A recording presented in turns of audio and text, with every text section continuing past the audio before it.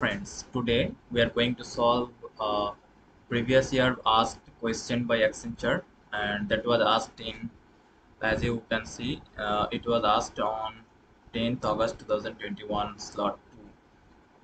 So let's read the question first.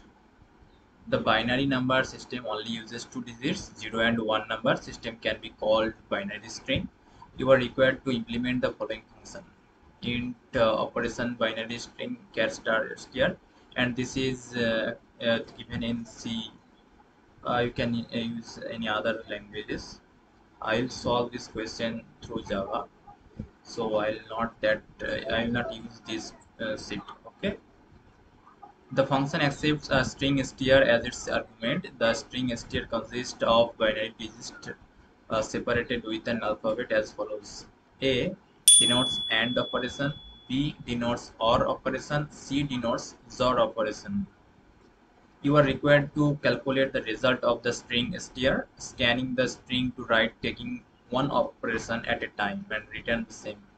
Note that no order of priorities of operations is required. Length of str is odd. If str is null or none, in case of Python, return -1. Input, this is sample input, and this is output. And here is the explanation. The explanation is given in such a way that the alphabets in str, when expanded, becomes 1. I mean this 1, C becomes XOR, and 0, C becomes XOR, 1, C becomes XOR, 1, A becomes AND operation, 0, and B becomes OR operation, and 1.